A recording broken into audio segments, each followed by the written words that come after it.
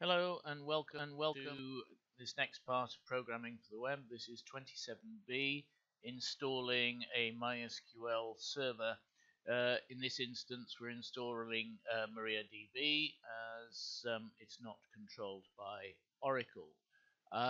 It is basically the same in all intents and purposes as MySQL, and it is kept well up to date, and you can use things like phpMyAdmin to administer it.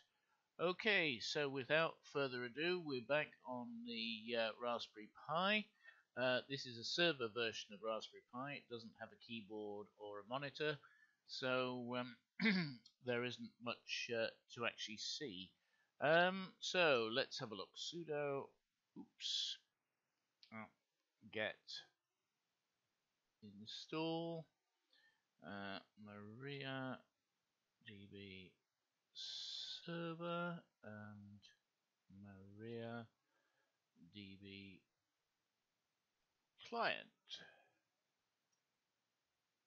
Oh, it does help if I can learn to spell.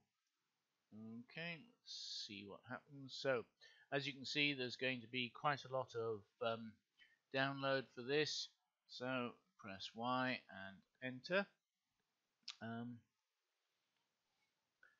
As I did an update of the package repository just before installing Apache 2, I haven't done an update of the package repository just now, but if you haven't done an update before recently, you must do one before installing anything from apt-get.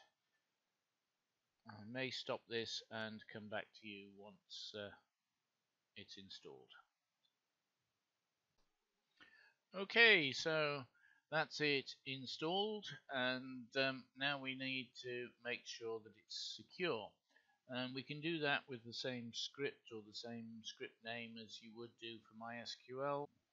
Okay, now that we've installed MariaDB, we need to secure the installation, especially if this is going to be accessed from outside of your network. This is very important, so let me have a look. So you do need the sudo command, or you need to be root to be able to do this. Okay, so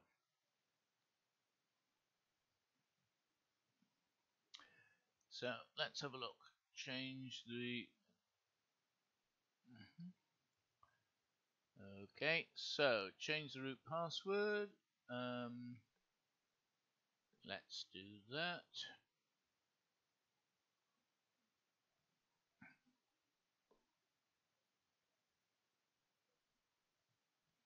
You need to do a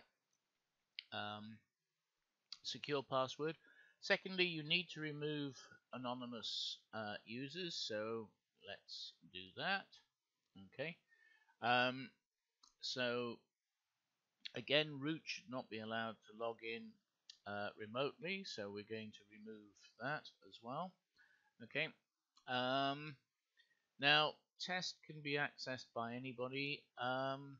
I would recommend that we remove that as well. Okay. So we will reload the privileges table. Okay, and that has now secured our MariaDB database. That's all there is to do for now. We will do some more configuration later once we have PHP installed. My name's John. Thank you for watching.